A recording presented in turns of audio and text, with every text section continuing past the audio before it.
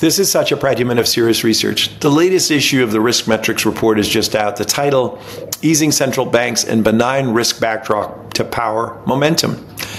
We focus quite a bit on leadership in markets, and to some degree, with this current backdrop that we foresee, the idea of leadership and leadership stocks will likely continue to work. There are a few factors driving this. Number one, the profit cycle is indeed on the mend. And at the same time, what we've also got is a cycle in which central banks are starting to ease. This is very much a sort of a risk-on, pro-risk sort of backdrop.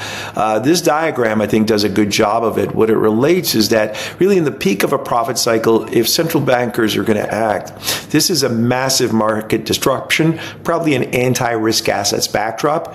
Where we're at today is pretty much the exact opposite.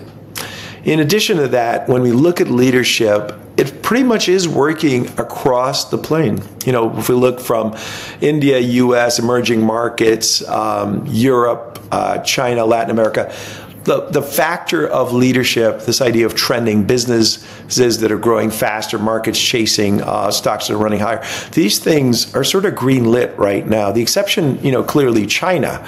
But to some degree, it's hard to see this reverse course given the fundamental backdrop that we see.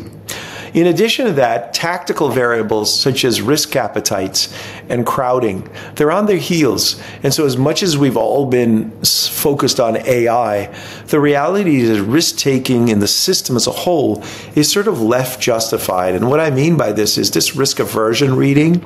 It goes from very defensive to euphoric. Most markets are anchored in a very defensive posture. And part of this is that we're coming out of sort of like a breakdown in the earnings cycle. I do think this sort of like global sort of confusion with the inflationary comps, the tightening that's finally unwinding. These are all things that are sort of settled markets into where they are.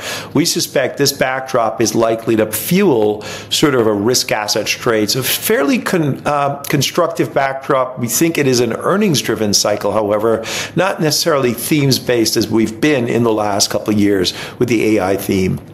Take a look at the full report, and as always, happy to take your questions. Thank you.